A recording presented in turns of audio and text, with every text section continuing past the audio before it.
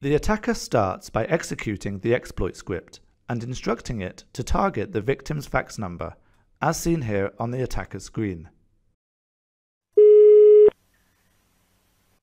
Using his exploit script, the attacker can now send his malicious fax to the victim's all-in-one printer fax machine. On the left screen, you can now see the fax is being received by the victim and is sent for printing.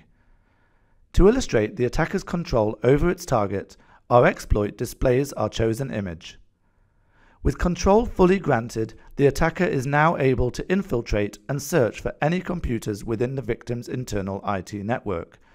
Once the target computer of interest is found, the attacker can now use the Eternal Blue NSA exploit to attack it. As seen on your left screen, the malware is now being executed.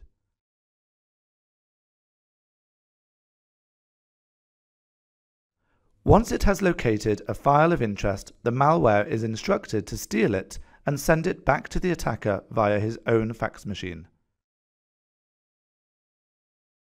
As we can see on the right, the stolen document is now being received by the attacker's own fax machine.